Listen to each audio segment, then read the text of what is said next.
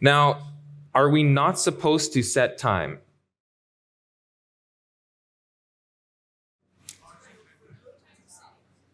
What about the 1260 years? That was time setting, right? Okay, what about the 300 days? That was time setting. Okay, they're before 1844, someone said. Revelation 10, verse 6. And swear by him that liveth forever and ever, who created heaven, and the things that therein are, and the earth, and the things that therein are, and the sea, and the things which are therein. That there should be what? Time no longer. This is extremely, extremely critical.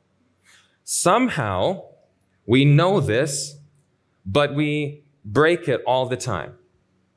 We know that in 1844, which is what this is talking about, 1844, that there is time no longer. What does that mean? There is no time. Don't be setting dates. Don't be setting times. We can't say, 5 years, 10 years, 20 years, 50 years. There is no more time.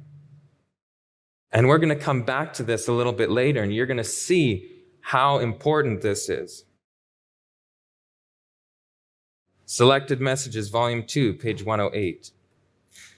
And the angel which I saw stand upon the sea and upon the earth lifted up his hand to heaven, and swear by him that liveth forever and ever, who created heaven and the things that therein are. We'll skip to the bottom. This message announces the end of the prophetic periods. So we should not be setting on any prophetic dates past when? 1844. So why do we keep doing this? Maybe because the person you just cited did. In 1849, Ellen White wrote that the end time seal is the Sabbath, and that she saw that the time for Jesus to be in the most holy place was nearly finished, and that time can last but a very little longer. And what leisure time we have should be spent in searching the Bible, which is to judge us in the last day. So in 1849, God apparently showed Ellen White 2 time prophecies that time could only last but a little while longer, and the heavenly most holy place work was almost finished. This is when the date for the return of Christ, by the way, moved to the fall of that year, 5 years after 1844. And again, the following year in 1850, after 1849 didn't exactly pan out, she writes that, in a view given June 27, 1850, my accompanying angel said, time is almost finished. Do you reflect the lovely image of Jesus as you should? Then I was pointed to the earth and saw that there would have to be a getting ready among those who have of late embraced the third angel's message.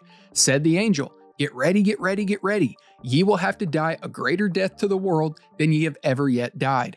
I saw that there was a great work to do for them, and but little time in which to do it.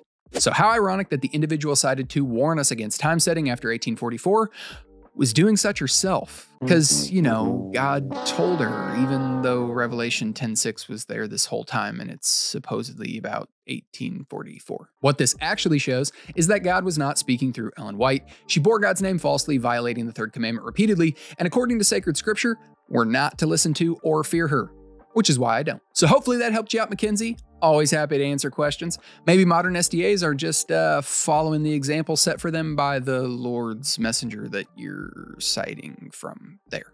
Which reminds me, if you want to see us explore this problem even further, check out this blunder.